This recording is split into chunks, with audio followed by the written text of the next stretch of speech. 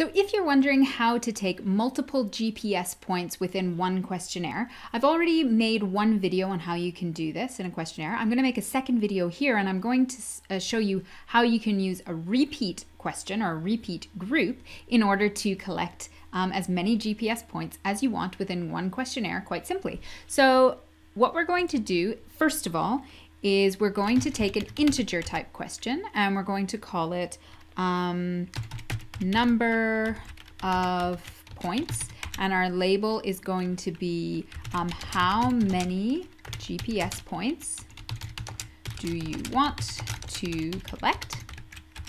And all we're going to do, we're going to say this is required, and then we're going to have a follow-up question that actually starts with a begin repeat, okay, and an end repeat. Okay, and then we're going to call this GPS repeat group, and we're going to find the repeat count column, and in there we're just going to put number of points, okay, and that refers back to whatever number was entered in this question up here where we asked them how many points they wanted to collect. So then in our repeat group, it will just repeat that many times. And then within the repeat group, we'll just make a geopoint question that says, so we'll call this geopoint. And the label will be please take GPS point. And then we'll follow it up with a text question that says geopoint name.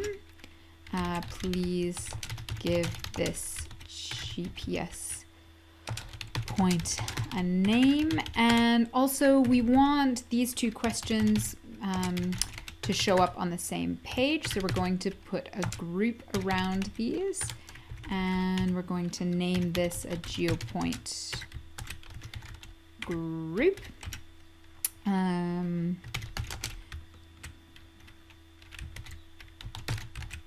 And the appearance will be a field list.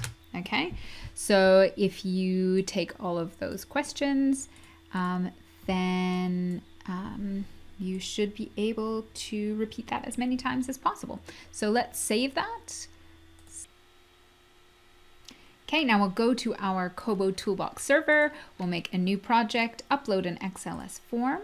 We'll grab that repeat geopoint form. We'll open that. We'll create the project, and we will just preview that.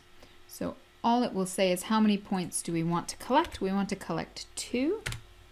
So it will ask us to please take 1 point. So we will take 1 point there.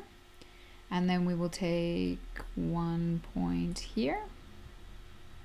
And whoops, let's give this one a name. So this is going to be a school, and maybe this will be a water point. And then we will validate, and the form is valid. So that is how you can take another format for collecting multiple geopoints within one form. Hopefully that's helpful. Bye.